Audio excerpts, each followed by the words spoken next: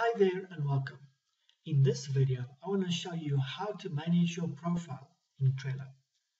When you're logged in and you're on the home page, you'll see a little icon with your photo here. If you don't have it, I'll show you now how to do it. But there'll be an icon here which you can click. It will drop down and you click on Profile and Visibility. In this section here, there are a couple of tabs that you can use, which also represents these tabs here. So going to this one place, you can see everything. Now, profile and visibility, if you move on down, you can go and see what is your full name on your profile that people will see when you've invited them, etc. Here's your avatar. If you have a blank photo here, you can click here to upload your picture or change it, and then use a photo. This is your initials, and this, when you go to a board and they show your photo as a member of the board, this is what will show up. This is your username in Trello, and then it's good for you to update your biography. Now, it's not a long biography, just who are you and what is your role. This is the email address on your account, and then you can also go and change it. And once you've done that, obviously you'll have to verify it as well.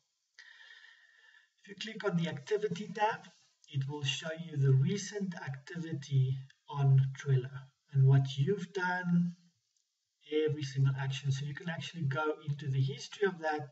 For instance, here you click on it and it will show you the board where you've actually worked and what the details are in that.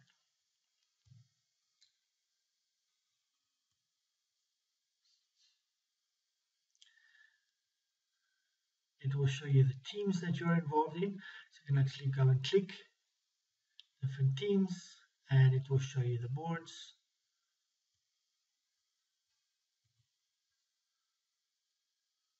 And then your activity as I explained.